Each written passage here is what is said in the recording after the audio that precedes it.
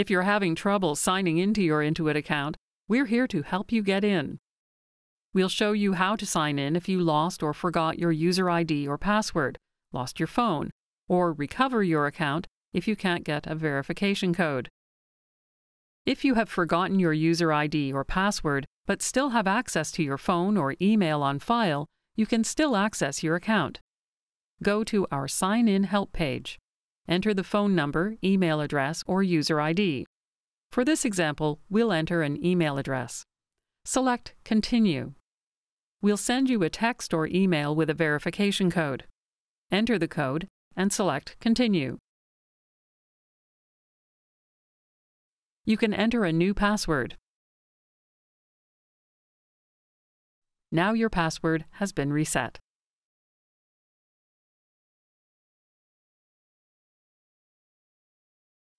Once you're back in your account, you can change the email address, password, and phone number, or go right to the product.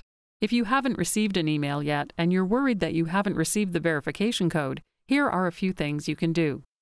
Check your junk mail or spam folder to see if the email went there. Check all the email addresses you might have used to sign up for your account. Unblock or add Intuit as an approved sender. You can get a new code by selecting I didn't get an email or I didn't get a text message. Make sure you haven't accidentally blocked the phone number we sent the text message from. If you entered the exact code that was sent to you and it didn't work, it's most likely because you've generated multiple codes and aren't using the most recent one. Delete any previous codes we sent you to make sure you use the most recent code. If you're locked out of your QuickBooks Online account, you'll see the following message: Too many invalid attempts. The account is locked out for 15 minutes.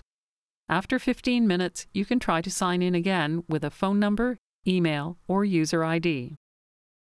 If you're signing in using a web browser, clear your cache and cookies to get rid of any pre-filled passwords and reopen your browser before you sign in.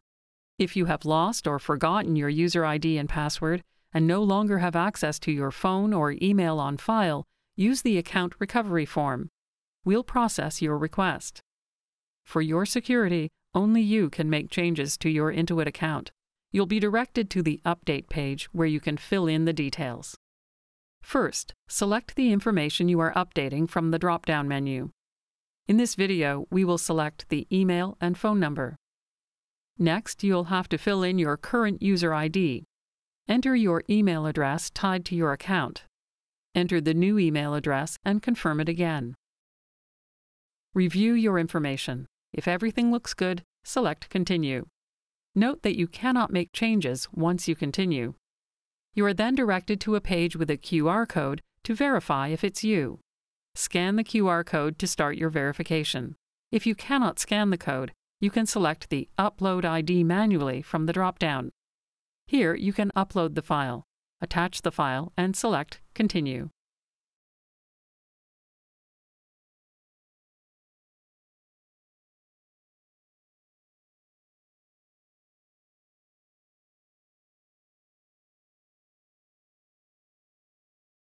You get a confirmation message that we have received your request with a case number for your reference.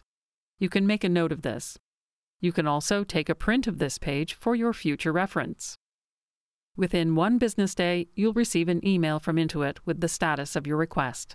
If you still can't access your account after trying all of the troubleshooting steps in this article, reach out to our support team to connect with an expert. Now you know how to recover your account.